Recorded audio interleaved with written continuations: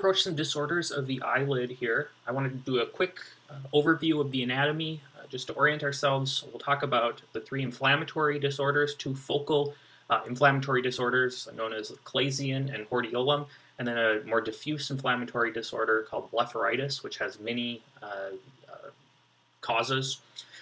And then some other eyelid conditions which are a little bit less tested on the USMLE, the entropion, ectropion, and trichiasis. Certainly, though, you will encounter these in clinical practice, especially if you work with a geriatric population. But I would say that these first three here, chalazion, hordeolum, and blepharitis, are the most commonly tested on the USMLE out of all these things we're going to talk about. And then tumors, these are tumors that occur elsewhere on the body, especially the skin, but I just wanted to briefly talk about them because they do occur on the eyelid. So the external eye here, some obvious points. The upper lid, lower lid, the lateral canthus, kind of hard to see, this is the right eye here, this is the nasal bridge right here. And then the medial canthus. So the lateral and medial canthus are just the ends of where the eyelids come together on the lateral and medial side. And this little pink spot here is called the caruncle, the lacrimal caruncle, and that's where the tears come out. So what you can't see here, or inside, is the lacrimal duct, which ultimately empties into the nose, and then the lacrimal gland, which is on the superior and medial aspect of the orbit. Orbital septum is just the hole in the skull where the orbit sits. It's roughly, you'd have to palpate, but it's roughly this area here. Going a little deeper, you've got the orbital septum, as we just showed, the superior and inferior tarsal plates. The tarsal plates are what give the eyelid its characteristic structure, and this is just dense connective tissue. Then you have the medial and lateral palpebral ligaments, and this kind of holds the eyelid in place. Then you've got a lacrimal sac, which ultimately drains into that caruncle. You got three muscles here, all of which are innervated by the facial nerve. You have the orbicularis oculi muscle, which is traditionally divided up into two parts. And there's the orbital part, which is responsible for forced closure. That's more on the periphery here, and then closer to the eyelids are the palpebral part, and this is responsible for blinking and winking. The procerus muscle sits on the nasal bridge. This is responsible for drawing down your brows, and that helps you make a frown or an angry face. And the frontalis muscle is on the forehead, and this helps you raise your brows and wrinkle your forehead. Looking at the inner lid, if you're looking at a sagittal plane, it's pretty similar. This is the upper lid. Inner lid is lower lid is pretty similar.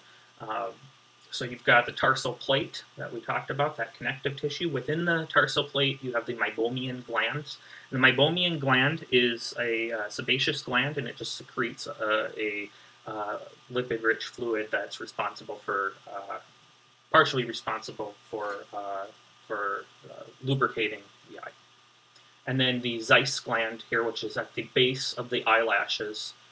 And this is more external on the eyelid. So that's the Zeiss gland. Okay, so a chalazion is a non-infectious focal swelling of the eyelid, and it's due to obstruction of a sebaceous gland. So that can be either the Zeiss gland or the meibomian gland. This is the most common inflammatory lesion of the eyelid, and it's associated with various diseases, so chronic blepharitis, high blood lipids, probably due to the fact that it gives you more cholesterol, more lipids that can then be excreted, poor hygiene, and then various skin conditions, especially rosacea, but also acne and some other skin conditions. So this typically presents as a painless swelling or a mass of the eyelid. Now initially when the chalazion develops, it can be painful. And if it gets large enough, it can be painful, but typically this presents as a painless swelling, a painless mass. And usually the patient will seek help when the chalazion becomes either bothersome, and that's typically once it gets large enough to either cause cosmetic problems where it's just unsightful, or if it gets large enough to where it's actually compressing the eye and causing visual difficulties. Likely this has been there for several weeks, or the patient won't be able to tell you how long it's been there because they lost track. If you retract the eyelid that the chalazion is on, you'll see conjunctival erythema.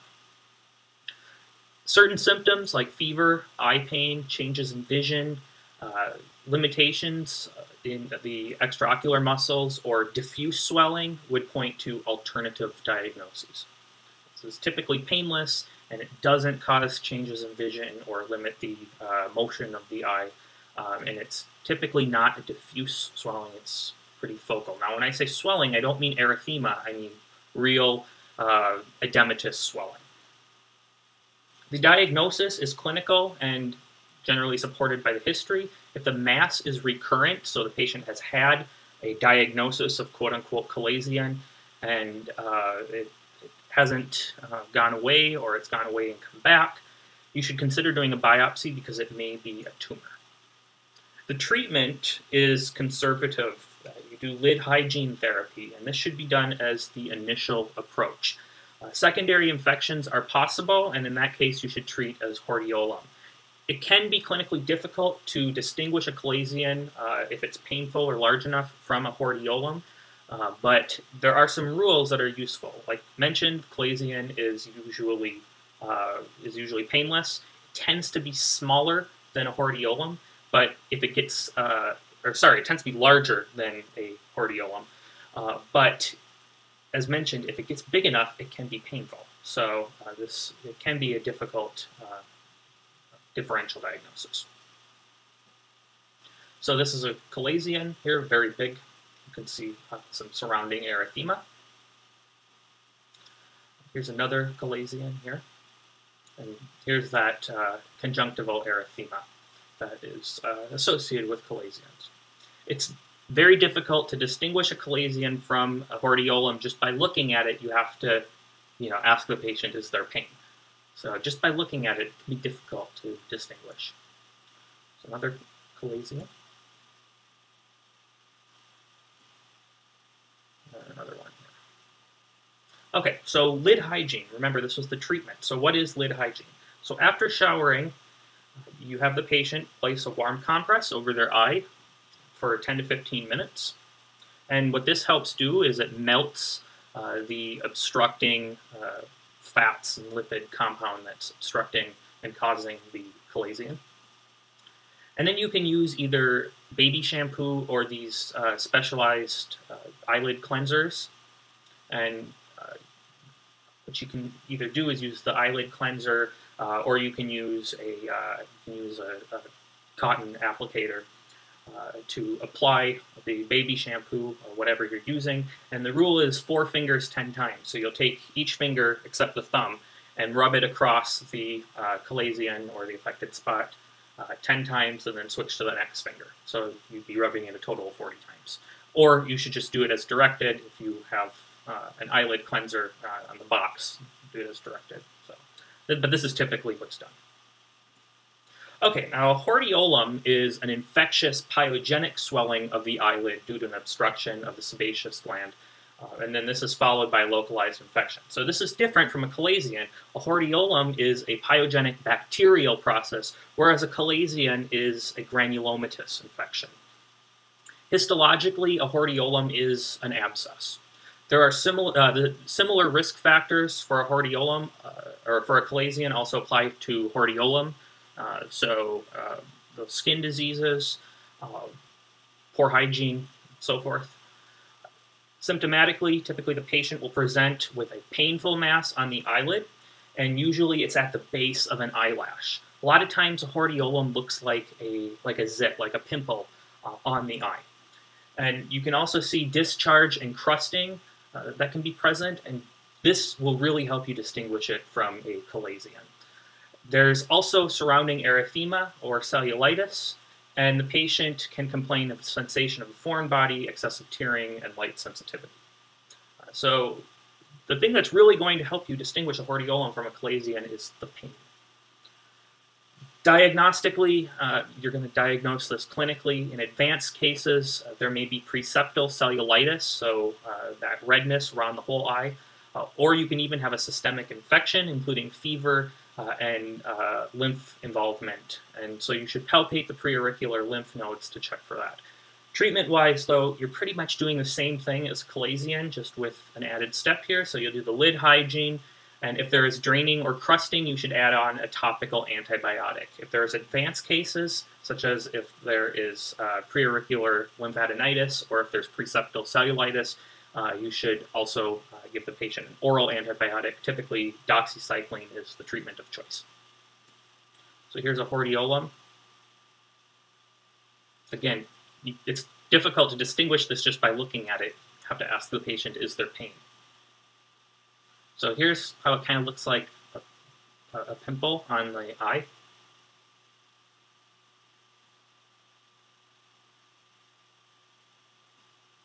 And then this is preseptal cellulitis. So the infection can spread. And this patient, if they have a hordeolum along with the preseptal cellulitis, then you're going to need to give them oral antibiotics. Okay, blepharitis is diffuse inflammation of the eyelid. So whereas the chalazion and hordeolum were focal, this is diffuse. This goes across the entire eyelid. And this can be due to various causes, and it's wide range of causes: allergic, chemical, infectious, dermatologic, ocular, and autoimmune. This is relatively common, and in most cases, it's not contagious. So some of the allergic causes can be drug reactions, allergic dermatitis, Stevens-Johnson syndrome. The ones I have in bold here are some of the more common causes. So a drug reaction is a relatively common cause. Chemical causes include smoke or fume exposure, smog, or eye drops. Especially some of the eye drops that don't have preservatives. If they're prescribed eye drops and they sit out too long, that can be a precipitating factor. The infectious causes, most commonly, it's Staph aureus, but you can also have a D. follicularum, that's Dermadex follicularum, and that is a parasite. Phthiriasis, herpes zoster virus, and varicella zoster virus are other causes.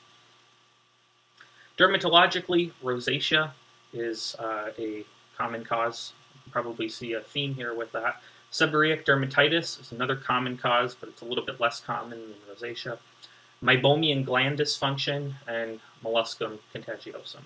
Ocular causes include dry eye syndrome, chalazion, trichiasis, conjunctivitis, and keratitis. Autoimmune causes are Sjogren's syndrome, and this can be actually a presenting symptom of Sjogren's syndrome and SLE. So typically the patient here will present with itchy and irritated eyes. There will be erythema of the eyelid and the surrounding skin. And if you retract the eyelid, you'll also see palpebral conjunctivitis. A lot of times the patient will also complain of excessive lacrimation. Some other symptoms that you can see, for instance, in staphylococcal blepharitis, there will often be a discharge that causes the eyelids to stick together. A lot of times you'll also see a crust, which is just the discharge dried up. And this tends to be more anterior, more on the outer part of the eyelid than in the inner part of the eyelid. Seborrheic blepharitis, caused from seborrheic dermatitis, often features these characteristic greasy flakes or scales along the base of the eyelashes. And if the patient has seborrheic dermatitis, generally you'll see skin abnormalities elsewhere, particularly the scalp and along the nose. This is a chronic disease, and so the patient will typically have chronic blepharitis in addition to their chronic dermatitis caused from the seborrheic dermatitis. And this also is more on the anterior side. The meibomian blepharitis, this is due to meibomian dysfunction, and a lot of times what you'll see with this, if you look really closely, is puckered or clogged meibomian orifices, and I'll show you a picture of that.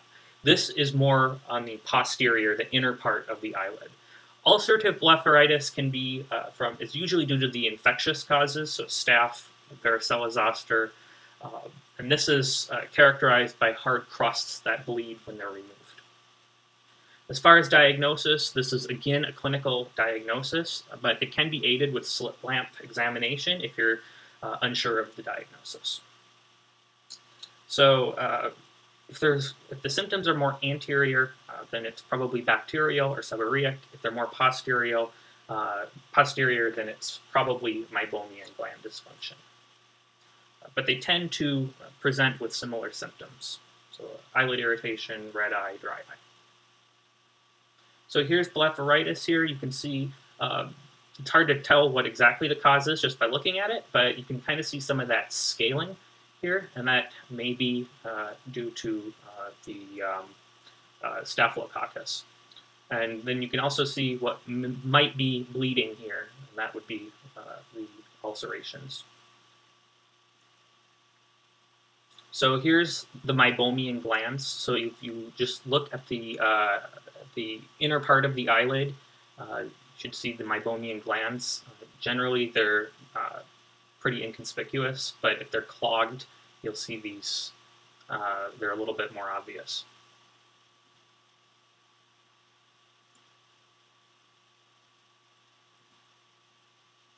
So here you can see what looks like a discharge. So this is probably staph.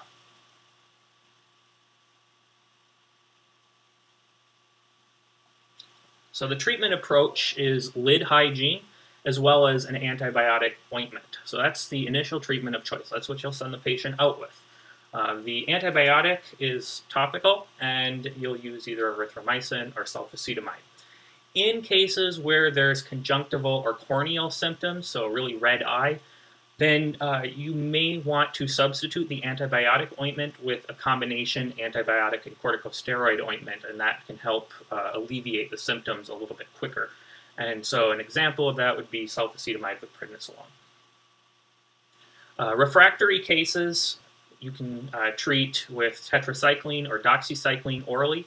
If it's suspicious for D. follicularum, you can use ivermectin, and generally you'd be suspicious if multiple therapies have failed. So you've tried the lid hygiene antibiotic ointment, that's failed. You've tried the PO tetracycline, that's failed. Then you can try using ivermectin. And by that point, usually a referral to dermatology can be desirable because they have a little bit more knowledge in treating this stuff. As far as the dry eyes, you definitely give them artificial tears. That will help with that. And then treatment of any underlying predisposition. So if they have rosacea, there's treatments for that. If they have lupus, there's treatments for that, and so forth. Other eyelid conditions include ectropion. So this is an abnormality of the lower eyelid in which it turns outward. It can be congenital, so you see it in little kids.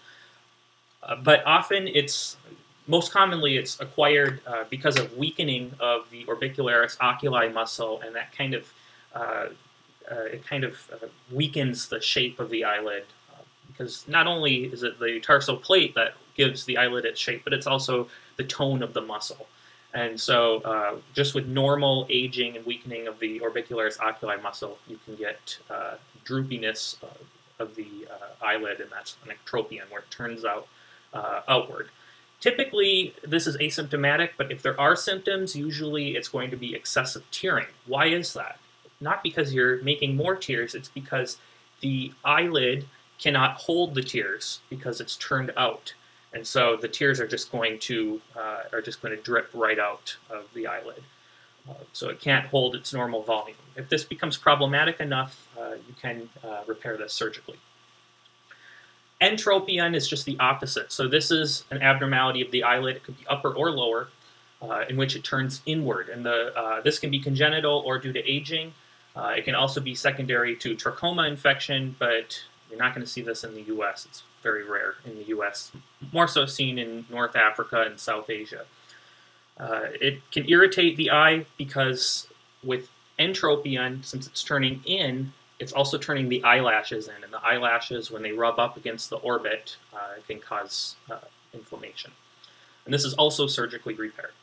Trichiasis is a misdirection of one or several eyelashes causing contact with the globe, similar to what causes the symptoms in entropion, and then subsequently causes irritation. And so some of the causes can include scarring of the posterior lamella, trachoma, epiblepharon, which is an abnormal horizontal fold of the eyelash, and dystrichiasis. The patient will usually complain of eye irritation, foreign body sensation, and if you look at the eye, you'll be able to see that the eyelash, either one or several eyelashes, will be directed in an abnormal direction. And I'll show you a picture of that. This is also surgically repaired. So here's ectropion. So you can see that this eyelash, or this eyelid, is directed outward. And you can imagine when you're making tears, since it's directed outward like this, the tears are just going to flow right out.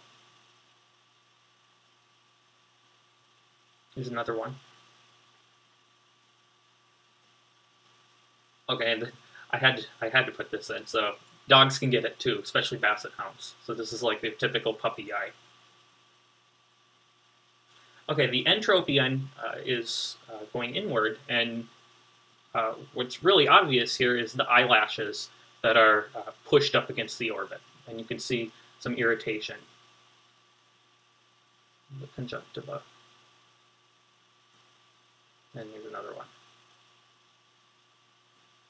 And then trichiasis looks just like the entropion, where you get the eyelashes being pushed up against the orbit, but there's some eyelashes that are pointing the normal way and some eyelashes that are pointing in.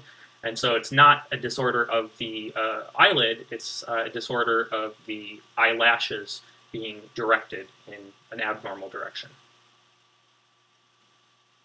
Here's another one.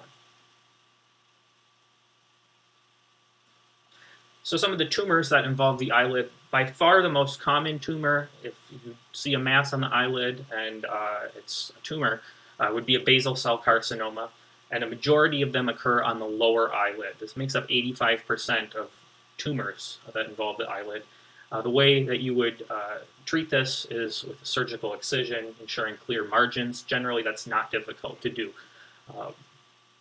So this, you should suspect a tumor in cases where the patient has risk factors for the tumor, but also where you've removed the mass and it's came back. Squamous cell carcinoma makes up about 5% of eyelid tumors. It appears similar to other squamous cell skin cancers, but in some cases it can lack that distinctive central crater that you see in squamous cell cancers, and that's known as a keratoacanthoma. And with any squamous cell carcinoma, patients will typically have a history of excess sun exposure or possibly even a history of actinic keratosis. Surgical excision here is done as well with clear margins. That's a little bit more difficult to do. The squamous cell carcinoma doesn't have as nicely defined margins as the basal cell carcinoma, and so usually these patients will need further treatment. Sebaceous gland carcinoma makes up about 5% of the eyelid tumors as well, and these, as you can imagine, originate from meibomian and or Zeiss glands.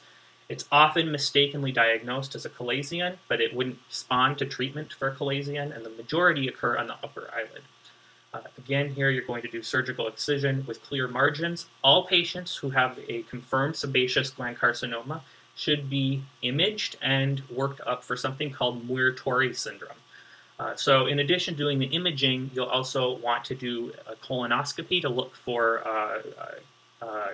bowel cancer, and also on women you'll want to do look at the cervix because those are some of the more common cancers with this syndrome. Muir-Torre syndrome is an autosomal dominant disease predisposing the patient to sebaceous gland tumors.